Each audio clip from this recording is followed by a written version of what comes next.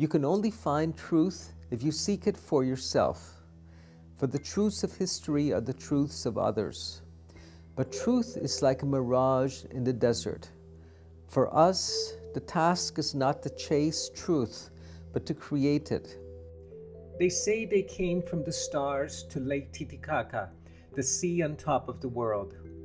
We know from scientific evidence that they came across the Bering Straits 30,000 years ago, after spawning their wisdom at the foothills of the Himalayas.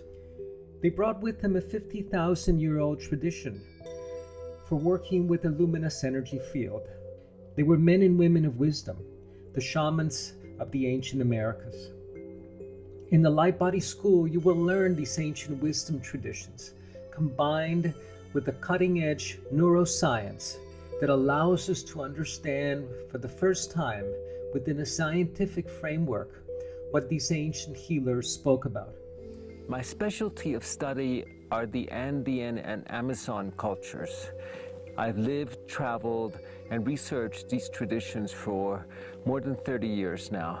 So here is an incredible individual who has been able to bridge these seemingly very disparate worlds of shamanic spiritual experiences and mainstream modern leading-edge neuroscience. The shaman learns how to summon the forces of nature to come and aid her or him in the healing processes. She learns to work in sacred places in the land. She's able to call on the spirits of nature, on the forces of creation itself, to come and take part in any situation that she finds herself in, as she brings all of these gifts to bear in her practice of healing. A practice that is founded on the deep experience of stillness and of communion with the divine. This is the experiences that we cultivate and grow in the Healing the Light Body School.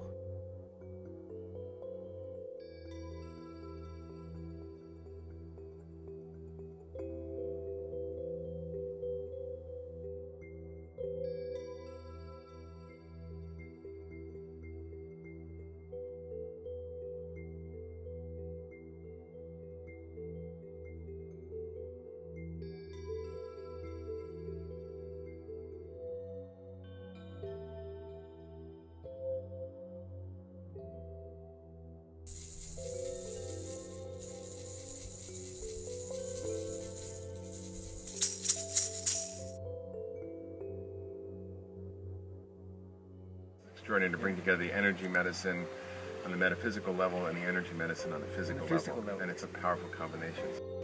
The shamans, who are the medicine men and women of these cultures, learn how to defeat death. They solved the problem of death. They learned that there's a journey beyond this life, and they were great cartographers of the soul. They mapped the journey into infinity. And working with them, I learned the traditions of healing through the luminous energy field, through an energy field that envelops and informs the physical body in the same way that a magnet organizes iron filings on a piece of glass.